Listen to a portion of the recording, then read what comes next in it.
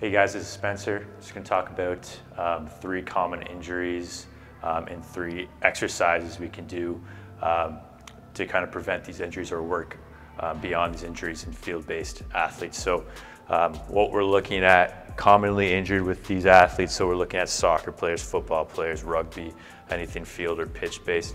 We're seeing a lot of hamstring strains, a lot of groin strains, and a lot of ankle injuries. So without kind of proper prehab, rehab, continuing rehab after initial rehab has happened, then these can become chronic issues. So what we like to do is kind of include 3 specific exercises to target these injuries, and they're part of the FIFA 11+ program, or they're derivatives of that.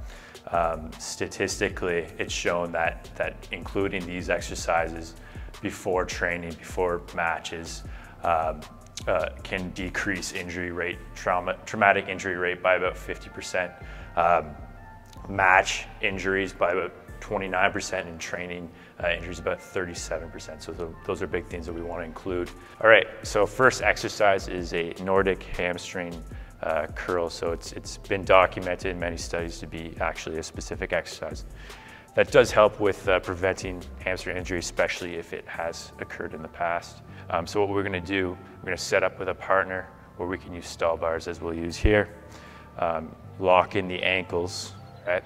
And we want to maintain a relatively straight line from the knee to the shoulders. We can bend at the hips a little bit if we need to, but our ultimate goal is to get hips extended. So the idea is we're going to drop down towards the floor while our feet are anchored and try to control the movement through our hamstrings.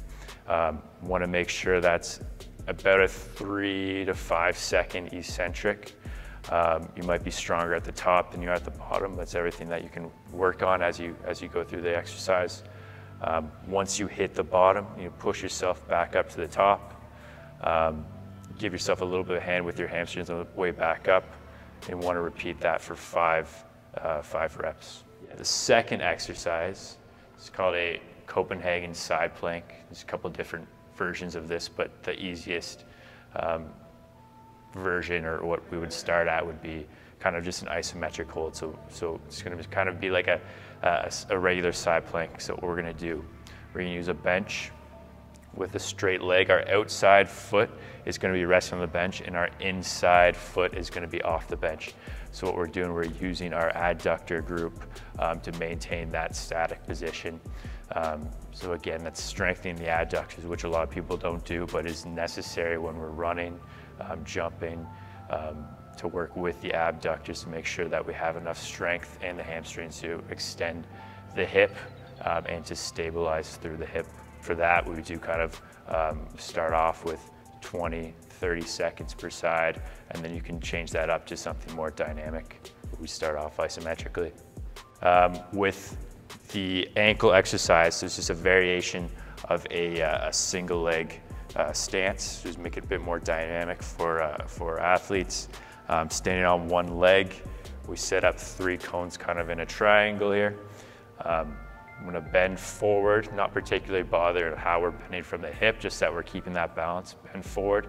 I'm going to pick up the ball from the cone, stand up, bring it back down, and then we're going to repeat that for the cone in the middle and the cone to the opposite side. So all we're trying to do is maintain that dynamic balance, and that's what's going to happen once we have an ankle sprain. We're going to lose a little bit of proprioception around the ankle, and that's what we have the possibility of getting more ankle sprains, chronic ankle instability. This is a good preventative exercise to keep doing after your rehab.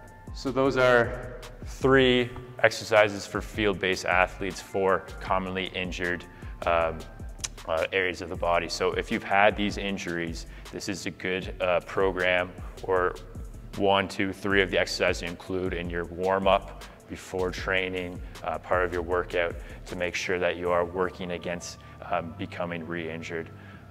Just something more specific that is backed up with research.